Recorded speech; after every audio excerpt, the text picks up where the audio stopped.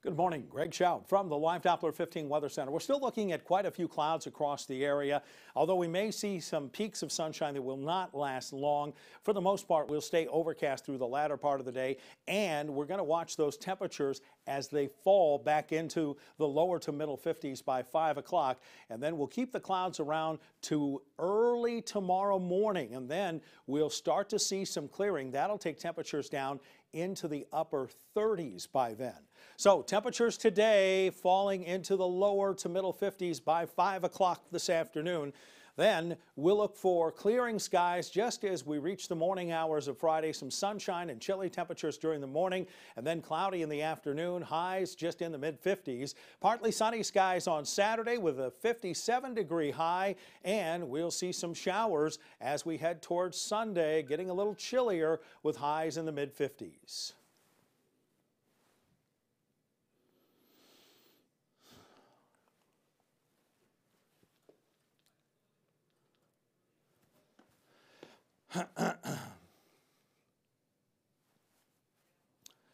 Good afternoon, Greg Schaub from the Live Doppler 15 Weather Center. Looks like we are going to see temperatures fall by late this afternoon. In fact, by 5 o'clock this afternoon, we see those temperatures under mostly cloudy skies falling into the lower to middle 50s. And then through tonight, we'll keep the clouds around, but after midnight and through the early hours of Friday, there you see it right here, we start to see a little bit of clearing. That is going to take those temperatures down into the upper 30s. As far as additional rainfall, don't expect much. We'll see those temperatures, which should be into the lower 60s through the early part of this afternoon, falling into the lower 50s by early this evening. Overnight low down to 39. Mid-50s tomorrow with cloudy skies. Upper 50s on Saturday under partly sunny skies. That's actually going to be my pick for the weekend. And then some showers on Sunday.